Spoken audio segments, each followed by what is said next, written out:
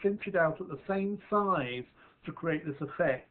This one was printed out but in various sizes to give you this kind of layered look. To make this 3D decoupage picture, choose the design you want and print out as many as you need to build up the design. Then roughly cut out your first design and then start cutting it out in more detail. Now I'm just going to go not right up to the edge, I'm just going to leave a nice little white border all the way around. As you can see, there's the white border. That's the first section cut out. Now this is the second section. You can see I've cut out this darker pink section, so it's not on the second one. From the next section, I'm going to cut just this blue ring out to give you that. From the next section, I'm going to leave the blue ring off to give you that. On the next section, I'm cutting out all the red sections to leave that. Next, I cut all the leaves off to leave that. Next, I cut off 2 of the flowers, so it's just 1 flower.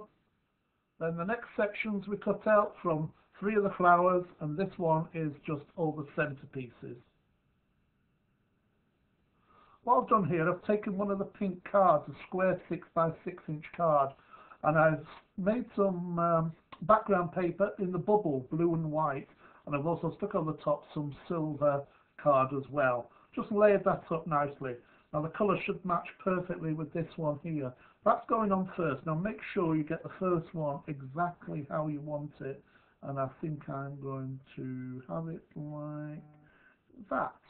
I've got some double-sided pads on the back there, which is just sticking that down. Next, you can position the next layer on there. You must get it perfectly right. It's good if you stand over it.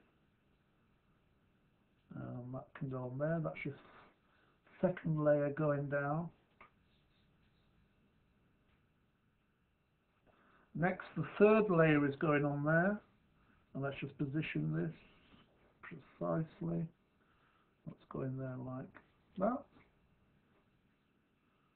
The next layer is going on now. Don't forget, double-sided pads on the back. Let's position this right. And that's going just there.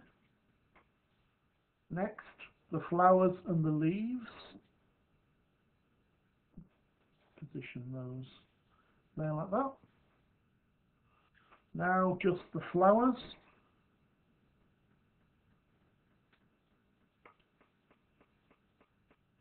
Then just a single flower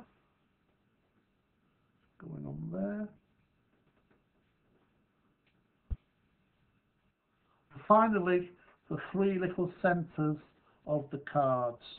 That's 1, 2, and 3. Finished.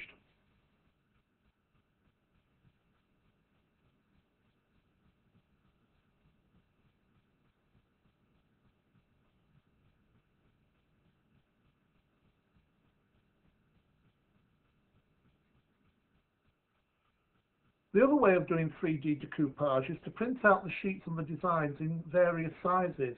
In this case, we've chosen 5 sizes of the same design. Roughly cut out all the 5 designs, and then with a pair of scissors, just go cutting round the large one first. Now the large one will be going down, so leave a little white border all the way around. But on the other 1, 2, 3, 4, go right up to the red edge.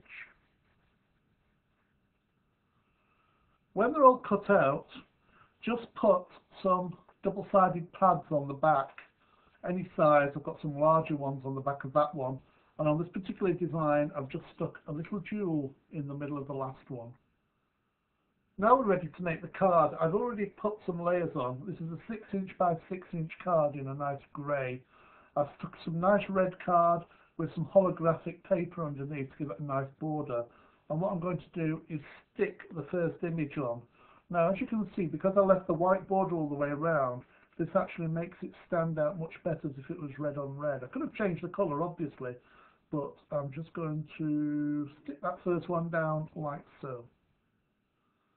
Now I can stick the next layer on. Now I've got a choice here. I can actually set it like that so it's slightly off centre. I can alter the design as I go along, or I can do the design so it exactly follows. I'm going to do the design so it exactly follows. Just line it up and stick it down like so. And the next layer goes in. That's going to go there. Then the next layer, and that's going to go just there. And finally,